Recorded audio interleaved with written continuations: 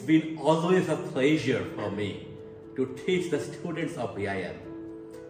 Currently, I'm teaching them blockchain for business. In the previous term, I was teaching them data engineering, where I walked them through the multiple databases like Neo4j for graph databases, MongoDB for document databases. I walked them through the multiple clouds like AWS, GCP, Microsoft Azure.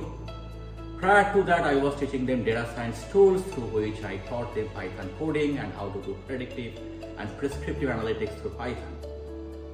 What fascinates me in teaching this college is that the students are really intelligent. I must give it to them. They are brilliant, they are sincere, and they have the right attitude to learn. They have the intent to learn. The number 2 reason what always attracts me to come back to this college is the people factor. Everybody from the management to the director, everybody is always, every time cordial, always ready to help. So that gives me a lot of peace of mind.